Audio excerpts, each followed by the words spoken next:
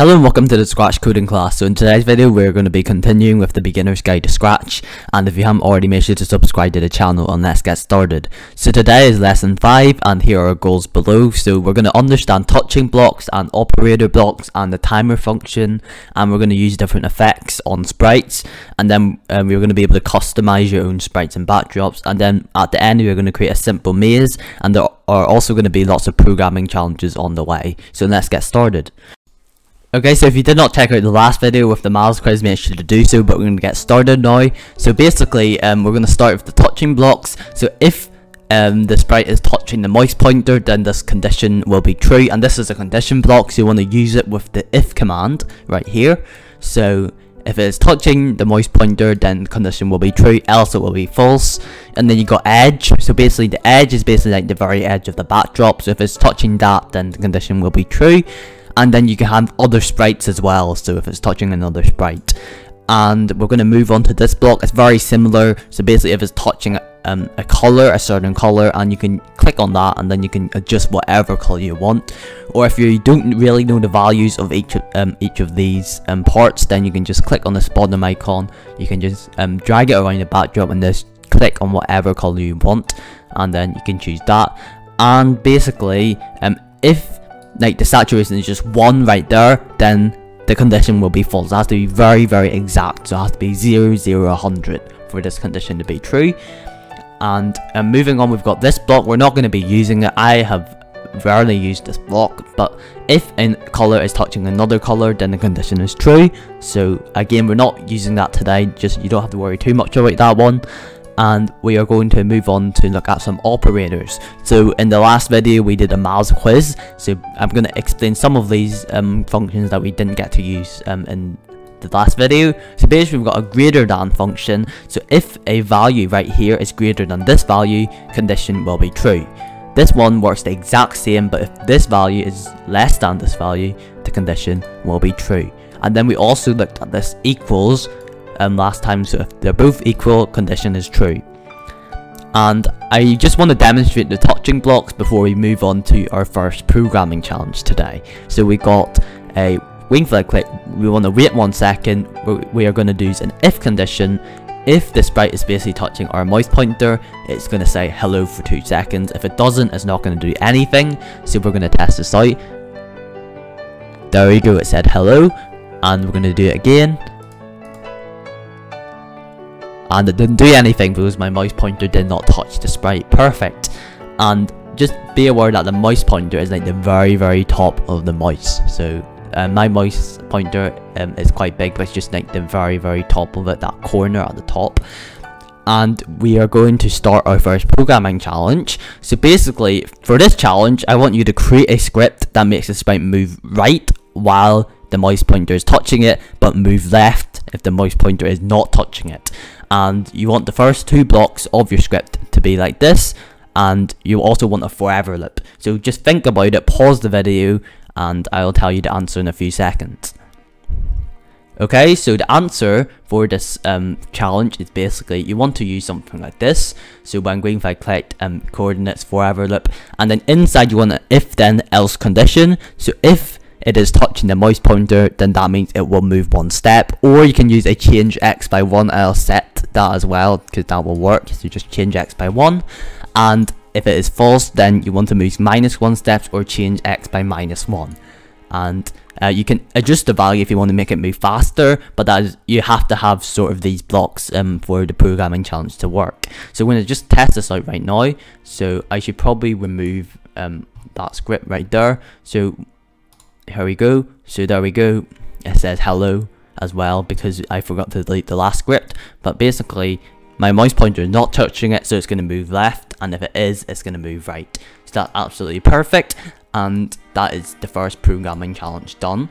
And what I'm going to do now is I basically want to move on to look at the timer block. And this block has very interesting properties with it. So basically the timer is basically almost like a stop clock. I don't know why they call it a timer, because in the timer the value would decrease, but in Scratch the timer starts on 0 and increases, so it's almost like a stopwatch. And basically, as you can see, the timer is just keep ticking up, and you can show the timer by just clicking on this box right here. And basically when I start a new script, that the timer just resets back to 0 and it just keeps going up and up and up. So you can use this for very interesting properties. So we can use this instead of a wait block. You can actually just use the timer, and this is what our next programming challenge is going to be about. So I want to choose a new sprite and choose the one beside the earth, so this one right here, and then you want to go into it, and basically there are going to be some costumes right here. So we'll just start with A right here. I'm going to show it so you can see it, and basically I want you to create a script that uses the exact same sort of function as this script, but this time you want to use the timer block and not the wait block. So have a think about this one and just pause the video and I'll give you the answer. Okay, so the answer for this one is basically like this. So green flag clicked and you want a loop, and then if the timer is greater than 0, then it's just going to stay empty. However, if the timer is greater than 5, then it will switch the costume, so that's after 5 seconds. And then if the timer is greater than 10, it will switch to the final costume, and there isn't a D costume, it only goes up to C. So we are going to test this right now. So I probably want to reset the timer to start off with, so we're going to start now. So there we go, nothing. And then costume B appears and we have to wait a few more seconds.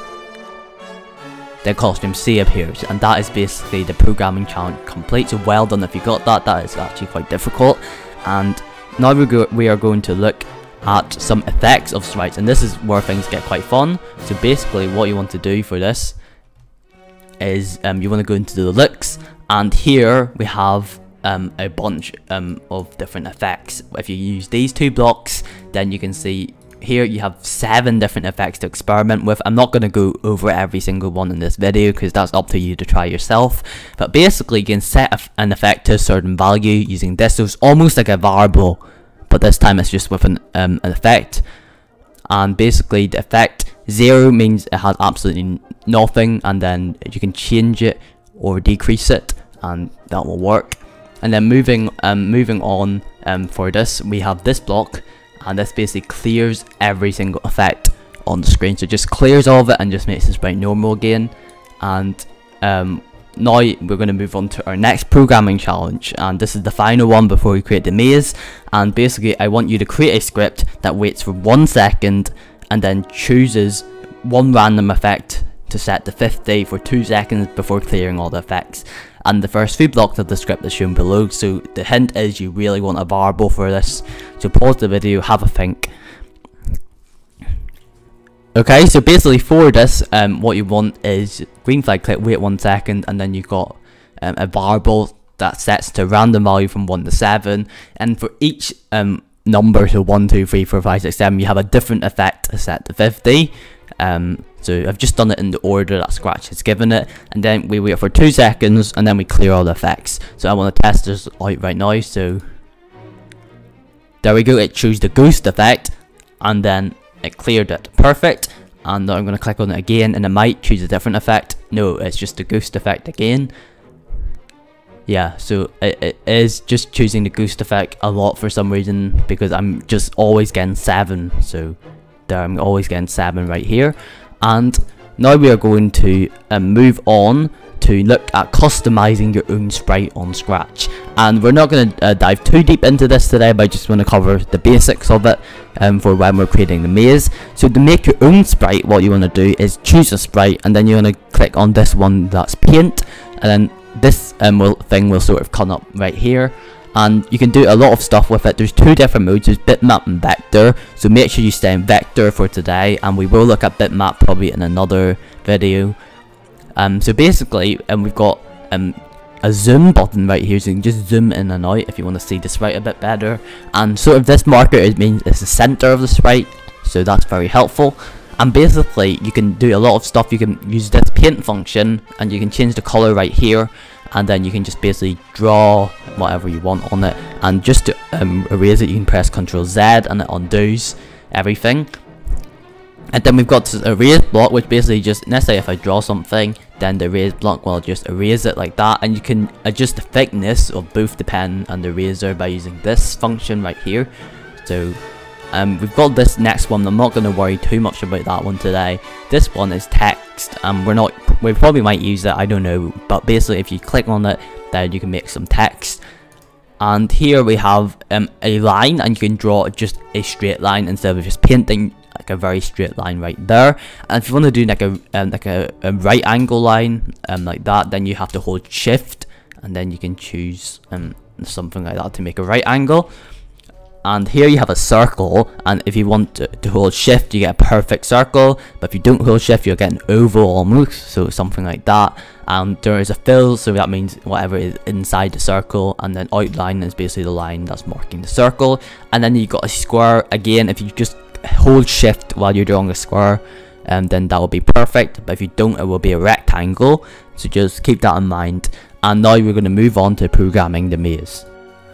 Okay, so for this maze, basically you want to create your own maze by the backdrop. You can maybe download one off Google or something, but I want to create my own maze today.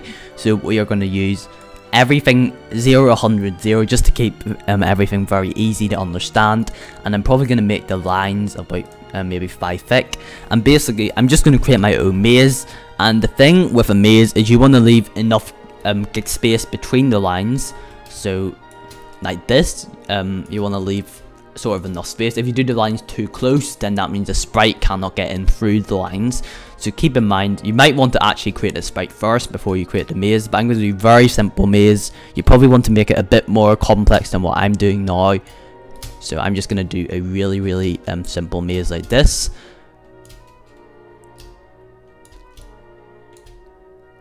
Okay, so that is my maze. It isn't really challenging, so you want to maybe make that a bit more challenging. And basically what we're going to do now is we want to create a sprite that's going to make through the maze. So for this, I actually probably want to do a circle, so we can probably do that. And I think that is quite a good size. You want to maybe drag it along, make sure it can fit through everything. And I don't want it black because the lines are black, so I want to do it red. So we can make this red right here, and that was the outline. I need to fill it red as well. There we go. So everything is at 100 now, and I don't know why that hasn't filled. There we go. So we just need to create a new circle, and basically now if it touches the blank line, we can control something to happen. But before we do that, we need to control the movement of the sprite, and that is going to be done using the arrow keys. So I probably want to actually adjust the size, make it a wee bit smaller. So we can use the arrow keys to control the movement by using the following script. And you kind of want to memorize this script because you'd be using it quite a lot. So when going if I clicked, and then we'll use it forever. And then what we want to do is we want to have 4 if conditions. So I'm going to do the first one. So we're going to do a if key space pressed, and it's not space, we actually want to change it to the arrows. So we'll do left arrow first, and this block basically, if you click on a certain key, then the condition will be true. So it's almost like this block right here, so similar function. Then what you want to do is you want to change the x value by a negative. So let's say I change it by -5, and for this maze I don't really think you need to move left, but in case then we do. And then what you want to do is you want to just duplicate it, and then you've got a right arrow, and then up and down arrows is basically just use the y value now.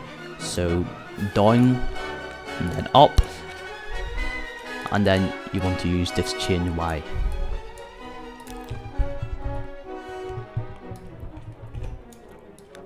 Okay, so once you've done that, you can give it a test run. You probably want it to start at this position right here, so I'm going to get a go to x block, and we're going to begin.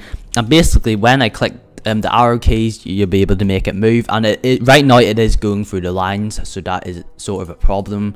So, and I've done the right arrow key wrong, so this should actually be a +5, so I probably forgot to do that. But now we can test. As you can see, we have a working remote control for the sprite, so we can fix the problem of it going through the lines right now. So basically we need a touching block to solve that out, so which is why I explained touching at the beginning of the video. So we need a if, so if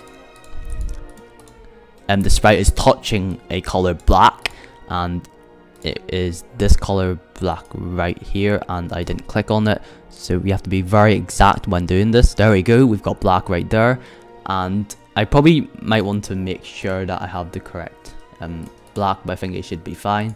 So if it's touching that color, then basically we want it to move X by 5. So basically want to reverse what it's been doing. So just -5 plus 5 is 0, so it's not going to move at all, and that's what sort of we want. If it is touching a line, we don't want it to move towards the line, we just want it to almost like bounce back. So change X by 5, that's just going to cancel out, and it's just going to stay in the same spot. So let's say if I try to move the sprite left, I cannot go any more left. I'm just clicking the key as much as I can, and it's not moving left. So that is exactly what we want. And then what we have to do is just duplicate this for the right arrow, but instead of moving 5, we want to move it -5. So every time we go right now, then we cannot move right if it's touching that color. There we go, we can't move right. So the same is for up and down. So if touching a color, then you want to change the Y by 5. So basically you're reversing whatever you did before if it's touching a color, and then you want to duplicate it and change Y by -5 for the up arrow. And now if I do this, that means the whole script should be finished, and the sprite cannot go past any of the lines, as you can see right here. And now we are going to program a finish line, so when it reaches the end of the maze, then we can just say you win.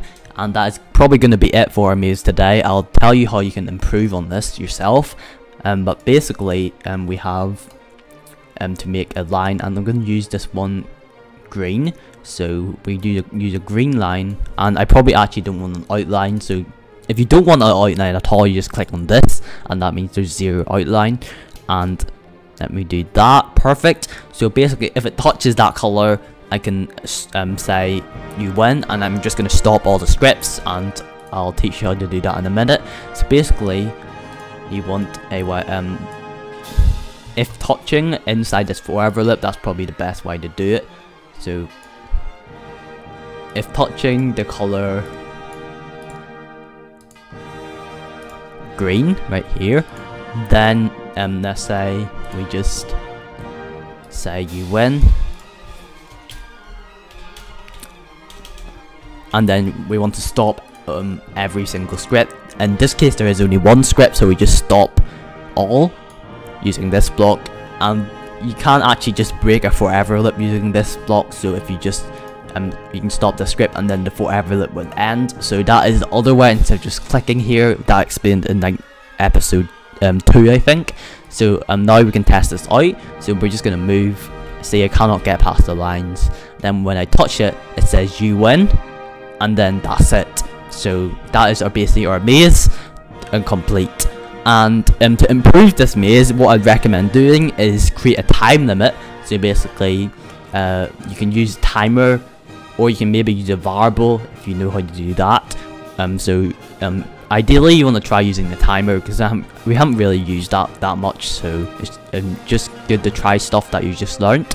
And also you can maybe make coins along here, so you just have to duplicate a bunch of sprites, and then if it reaches a coin, the score can increase by 1. And you maybe have like bad coins that if it touches one of those, then the score decreases, or maybe time decreases.